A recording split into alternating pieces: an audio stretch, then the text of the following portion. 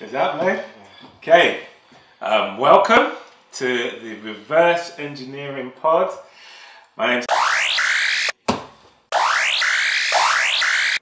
and this is basically just a show where we get to talk about art, culture, music, reviews, movies, you name it. As you can see, we've got a selection of props on our table here, which is neatly propped out with some authentic African print, or as my mother would say, Batik. So yeah, we've basically got a load of stuff here that we get to speak on. It's a free form show, and let's deep dive in.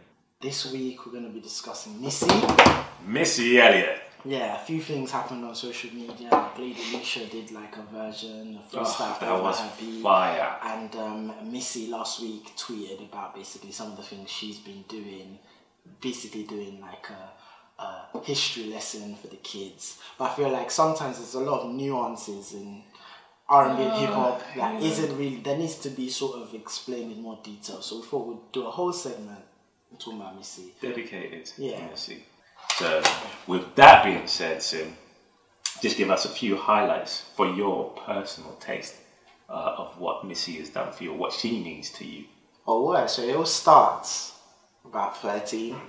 My introduction to hip hop was about 13. So I had a next door neighbor, and he basically bought albums. He started with cassettes and he moved on to CDs, and I believe he sort of would spoon feed the albums. It was sort of like, okay, I got this Missy album, you might hear one or two songs that you like, the obvious ones, and then you would sort of say, oh, can I borrow your album? And he'd be like, maybe for your birthday or Christmas, he'd give me a chance and give it to me, maybe the tapes.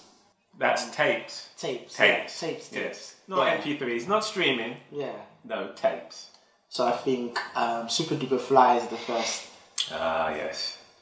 tape he borrowed me, and I think that's where it all began for me with Missy, and I just love that album, and I feel like Missy is like an ambassador. Iconic album cover as well. Yes, I was thinking about that the other day. Everyone talks about Air Forces and Air Force Ones and who basically issued that into hip hop, etc. But like, if you think about, Missy had like fresh Air Force Ones on the album cover. Oh well, you know, she was a master brand marketeer before it was even a thing. Yeah. Missy was always decked out in the best streetwear. Her videos were always iconic. You know, she never did an ordinary video. It was always something which stuck in your head for whatever reason, whether it was the fisheye lens from, I think it was Hype Williams. And he was one of the first pioneers to use that during the 90s.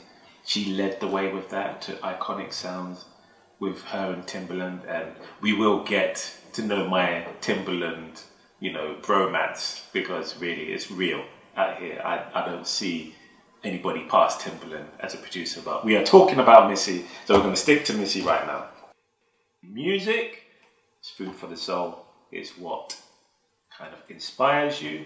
It's what gets you through the gym, if you're that type of dude. I know. Or it's what gets you through the 7-day week or the 5-day week, depending. So we found that music has been a source of inspiration for us, and it's that which has brought us to this point.